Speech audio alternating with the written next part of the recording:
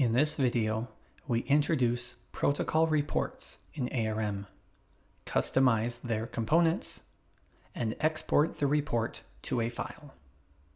To begin the reporting process, select File, Print Reports. The list of available reports is on the left, split up by whether you are in a protocol or a trial. Some reports simply export the information that has been entered in the study, like the protocol description or treatments reports.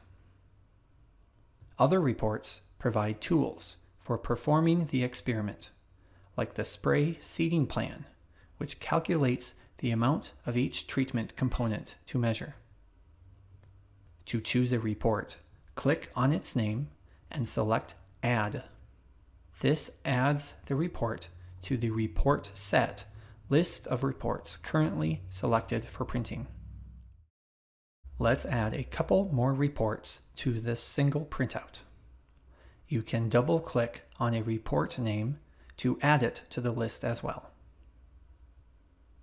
To change the order of the reports, select a report and press the up or down arrow key while holding down the Shift key.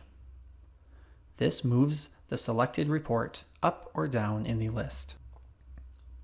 When a report is highlighted, either in Available Reports or the Report Set list, the report options for that report are loaded in the center of the screen. The main options for this report are editable right from this screen.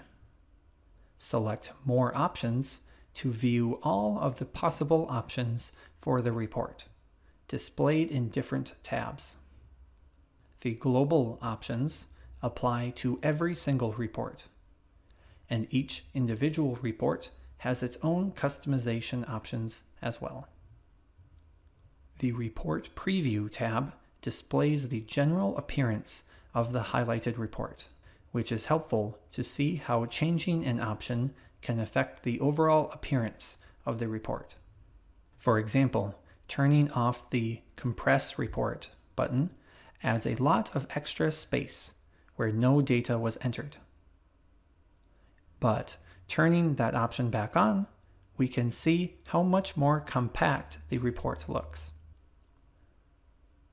Once the reports are in the right order and customized to our liking, press Next to run the reports through the currently open study. Some reports have additional prompting. Here we have the application plan, where we can select particular applications and review the treatments before creating the spray seeding plan. The print dialog has several options for where the report can be generated. There are some page-related options to configure, and can view a final preview of the report on screen. Then you can simply send the report to the printer. Or the report can be generated as a spreadsheet, document, or PDF.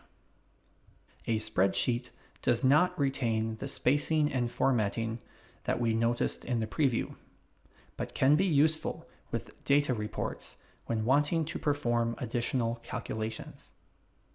A word processor document can sometimes have a few quirks in the formatting, but typically matches the preview well. This is helpful if wanting to combine the output with other company document files or make other formatting changes.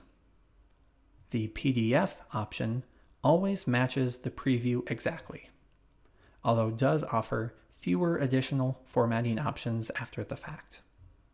Each of these output choices have a section of options. Then to the right, press the Print To button to generate the report in that file format. Note that the file name for the generated file can be configured at the bottom of this window.